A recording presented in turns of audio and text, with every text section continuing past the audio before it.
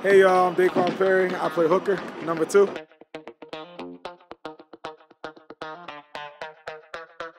My high school had rugby, but I didn't really want to play it at first. I was in English class with my friend Dondre, and Dondre was like, yo bro, you might as well play rugby, like, you could be good. I was like, I don't know.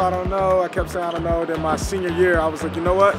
I'm gonna go out and play, and now we're here. I played football, I wrestled a little bit, I did some track and field. I always played basketball for fun, never was on an organized team or anything. But football was my big sport. In football, I was fullback, running back, DN, and a little linebacker, so it was like all the positions where you constantly are in contact. So transferring over to rugby, I like contact, so it wasn't really like that much different. The passing was hard because you don't really have to pass in football. You just get the ball and kind of just go, or on defense, you have a job, you move. But everywhere in rugby, you got to learn how to do everything. You play every position, where in football, whatever position you have is your job, like it's your one job. So that's a little bit, made it an easier transition. I got a lot of jokes at first for the short shorts, but they got used to it, you know? They got used to it. Without pads, they kept calling me a little bit crazy there, like you're crazy for not wearing pads, but I kept trying to explain to them it's safer than football, a little bit safer. So I played my senior year and then went cold turkey with football when I got to play in Rugby PA, and then Doc Jones was there to watch me play, and he was like, hey, we could have a spot for you up at Kutztown if you're willing to come.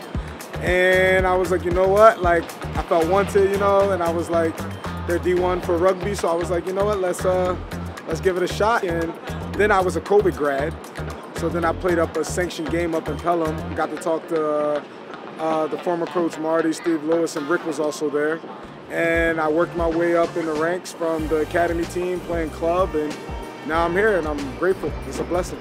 This might make me sound crazy, but I liked how 15 was just like war. It's like you and your brothers versus the other team, and it's like everybody can run the ball, everybody can tackle, and it doesn't really stop.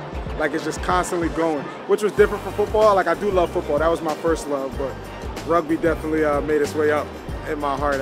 It's like, it has like the basketball feel where it's like, oh, you got me on this end, but when I get the ball, like, it's my turn, or like you can get somebody a big hit. It's just like, I love the back and forth that can happen. It's very competitive. Now, the debut was crazy, but playing in the home game, in front of friends and family, that's just, you hear the stands and everything, and you know, they thrive off that. Like, the crowd's energy is like, you know, it keeps you going. It's like, even when you're tired, it's just like, you hear them, and it just makes you, it just gives you that second burst of wind, second burst of energy. I didn't even know what rugby was until high school. I'm grateful for the sport. That pill-shaped ball definitely changed my life, took me places that I never thought I would go. But I would not think I would be here if I was a little kid again. The game itself is poetry. Once you get it down, learning where to be, learning the stuff you do, patience. Everybody wants to be in. That's the competitive part in the athlete, but learning from everybody and learning from like people that's been playing the game a lot longer, you learn like there's always little things you can change, little things you can do, be in a better spot. So I say being more patient, definitely. You know, it's very hard to make a college D1 football team in this country, even D2 or D3, they're all very competitive. The NFL is very competitive as well, but don't limit yourself. You know, you can get a college education through rugby as well. I was blessed to do that. So I would say play as many sports as you can. Rugby's a great one. All you need is some shorts and some cleats, less expensive than some of the other ones, and everybody can play it, no matter what size, how much you weigh. It's a spot on the field for everybody. Let's keep it up, let's keep going.